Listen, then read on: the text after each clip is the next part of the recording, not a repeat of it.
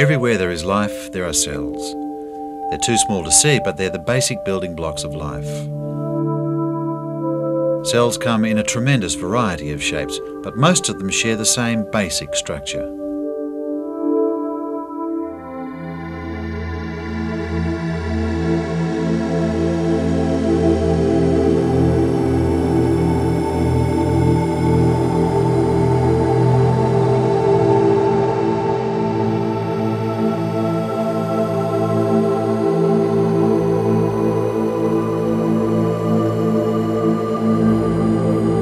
Cells can live by themselves or with other cells.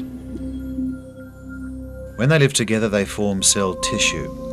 Within one type of tissue, all the cells are the same, but living things are made up of different kinds of tissue, each carrying out a specialist role. For example, muscle tissue, nerve tissue, and skin tissue. Most of the organisms we see around us, including ourselves, are multicellular. Cells are mostly very small. You can get some idea of their structure with a light microscope, such as the ones you use at school. To see detailed structures, scientists use electron microscopes. These can magnify the image of the structures many thousands of times.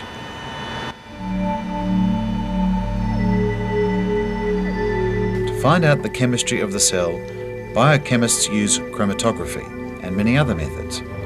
They found that there's an incredible complexity of chemicals within the cell. Combining all this information, they've been able to build up a picture of what the cell looks like inside and how it works. They found out that a cell is like a miniature chemical factory, with lots of chemical processes going on at the same time. Different parts of the cell are like different parts of the factory. Cells are all different shapes. They can change shape, and often everything inside them moves around.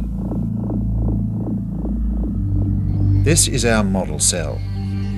The most obvious thing about cells is that they have a boundary around them called the cell membrane.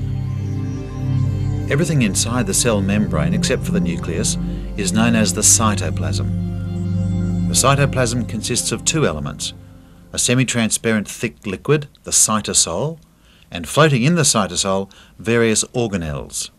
The organelles have a wide variety of shapes.